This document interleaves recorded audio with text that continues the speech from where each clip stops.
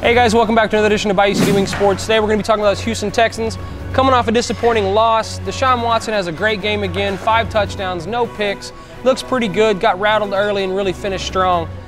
9 touchdowns, 544 yards, and 1 pick in the last 2 games. You got to ask yourself, has Houston found their real quarterback? Everybody I know and myself agrees he's the real deal. He kind of reminds me of what Prescott did for Dallas last year. Really came in, gave that offense life.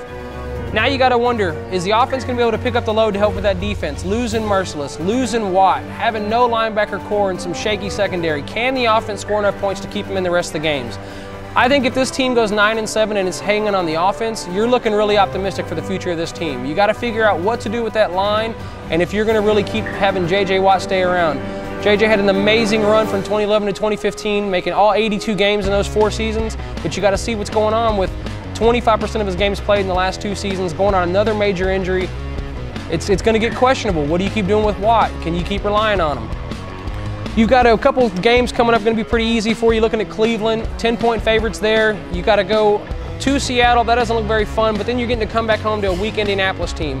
If you really do well here, you're probably coming out of this 5-4 and really looking to finish the season with those last 7 games, hopefully going 4-3 in that and finishing 9-7 like the goal would be.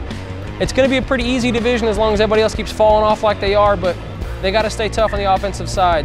Will Fuller's got to have hands unlike he did all last year. Those 2 games with these 2 touchdowns is a real promising start, but we all don't forget last season how he couldn't catch a cold. So let's keep a positive side. We'll go into Cleveland here, come out with a win, get back to 500 and see what we can do the rest of the season. That's all we got for BCW Sports.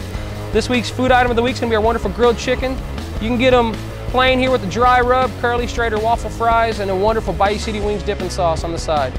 Stop in, get a cold beer, and we'll see you Sunday.